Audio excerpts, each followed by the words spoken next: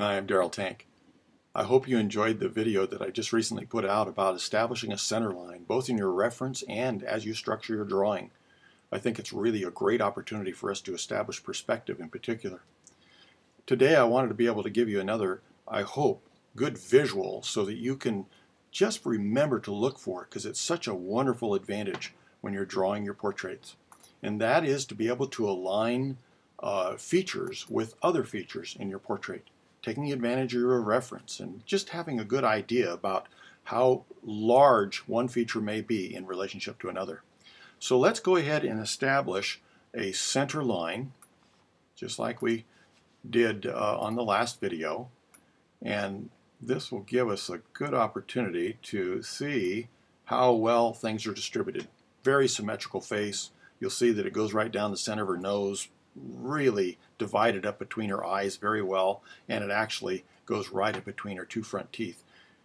One of the things I want to point out is that sometimes you're never going to see something so symmetrical.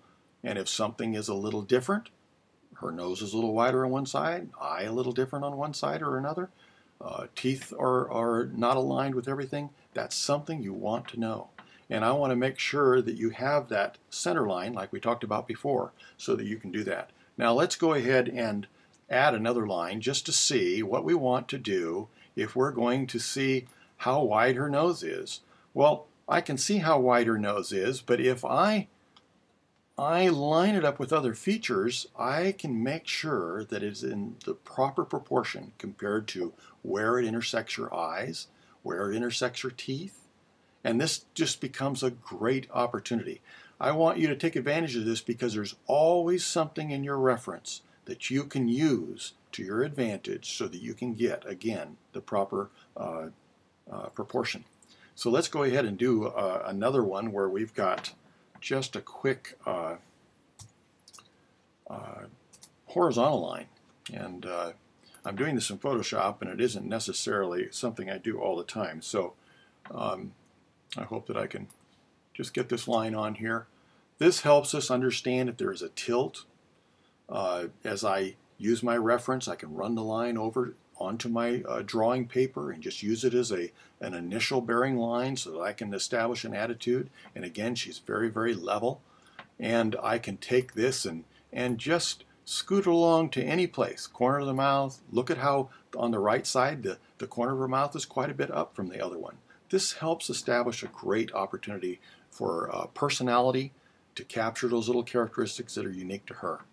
Now I have a contrasting one, and I thought it would be good for us to just take a look at somebody that has a completely different structure to his face.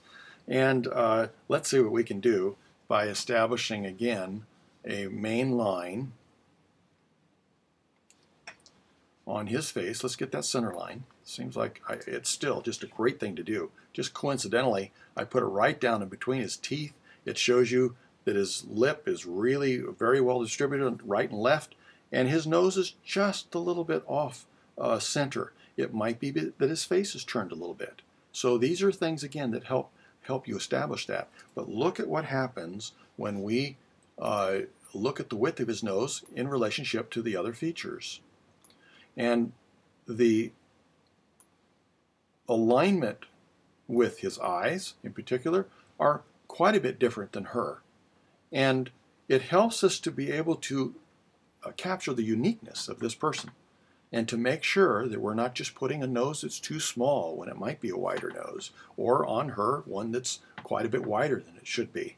So let's go ahead and then just look at a couple other things, and we can take this, I think, drag this down, and we can just remember that we can take information from our reference and we can draw right on through. If you align that straight edge, which I've talked about in the materials and shown in several demonstrations over on YouTube and in the free lessons over on 5pencilmethod.com.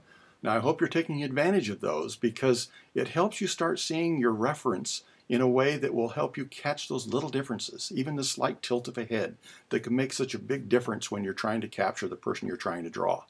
Now I have several things coming up. I'm going to put out another one of these little demonstrations, and then I have something very special that I want you to watch for. I hope that these lessons are helping you to be able to draw what you see.